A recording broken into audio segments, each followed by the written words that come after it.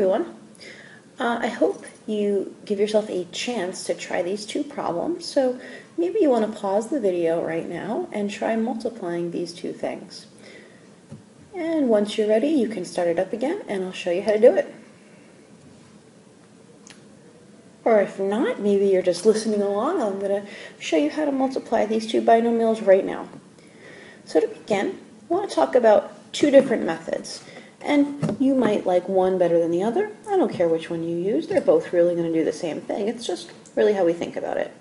The first method is referred to as FOIL. And FOIL stands for first, outside, inside, last. And that's just a reminder of how many things we need to multiply. So first means we're going to multiply the x and the x because they are the first terms in those binomials. That would get us x squared.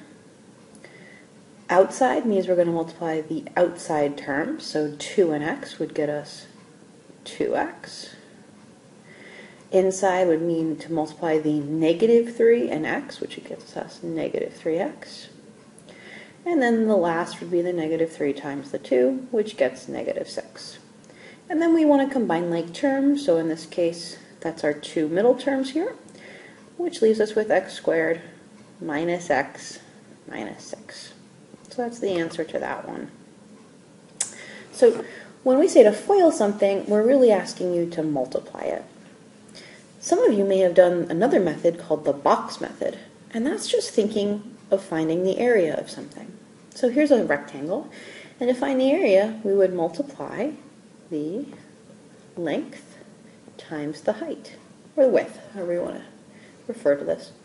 So I'm going to make the length of this rectangle 2x plus 1, and I'm going to make its height 3x plus 2.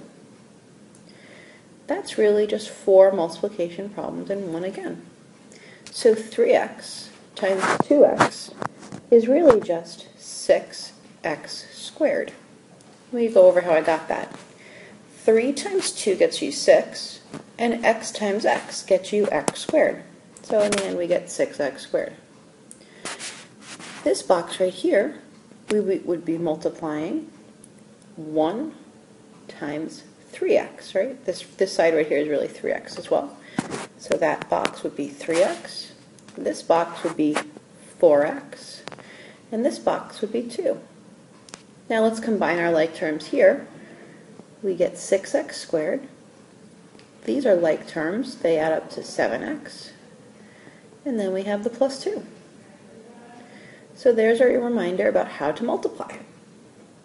Factoring. Factoring is really undoing multiplication.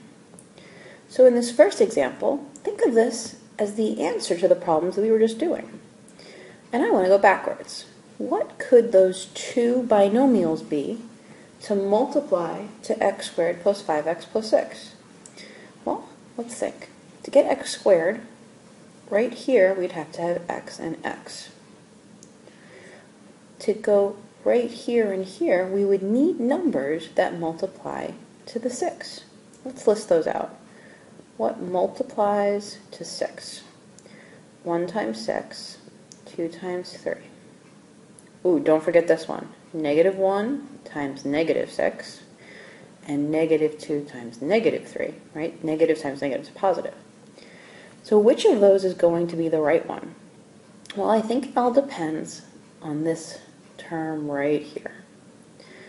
We want to get something that adds up to we want something that adds up to 5x.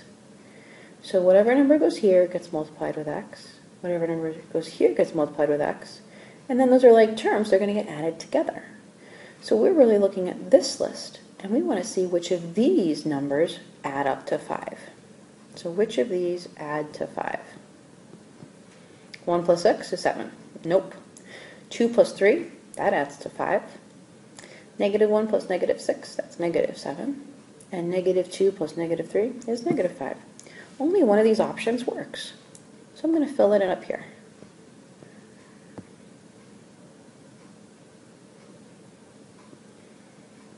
And if you wanted to check and see if that was factored correctly, all we would have to do is multiplication. X times x is x squared.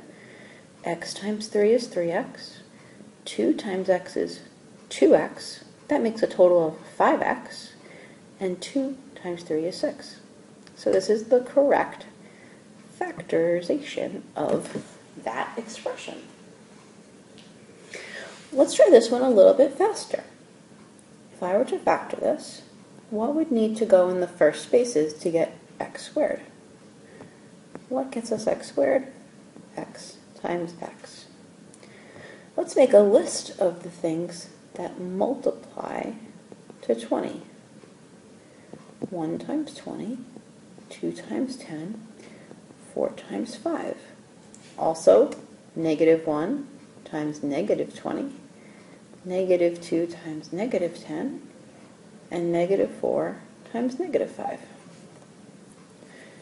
So we're multiplying to 20, but we want to add to negative 9. Notice that negative, right, with a 9 up there. Which of these in the list add up to negative 9? Nope. Nope. Oop, that's positive 9. Close. Nope. Nope. Ah, there it is. So we have our factors of x minus 4 and x minus 5. And again, if you want to know if you got it right, do the multiplication and see if you get x squared minus 9x plus 20. Here are some weird ones. Notice something's missing on both of these. X squared, something with x is missing on this one, then minus 4. If you want to rewrite it, we could rewrite it as x squared minus 0x minus 4. Let's try that. Okay, we got x and x, that gets us x squared. What multiplies to negative 4? 1 times negative 4, negative 1 times positive 4, 2 times negative 2. I think I got them all. Which of these things add to 0? Nope. Nope. Yep. So I'd get x plus 2 and x minus 2. This one's a little bit different. Something is missing, but not the same as the one we just did. This looks like it's missing plus 0 at the end. So now we want to multiply to 0 and add to 6. What numbers multiply to 0? Well, any number times 0 is 0. So as long as our numbers add up to 6, and one of them is a 0, I think we'll have a winner. So let's see. Something plus 0 to get me 6. We want the two numbers to add up to 6. Well, that would be 6. Does 6 times 0 get us 0? Yeah, it does. So we have our two numbers, x plus 6 and x plus 0. But what's x plus 0? X plus 0 would just be x. So we could also write it as x plus 6 times x. But most people would write that in front here. This one also might be familiar. Going back to the original problem here. Here's the factored answer. This has a GCF of x, which we'll talk about later.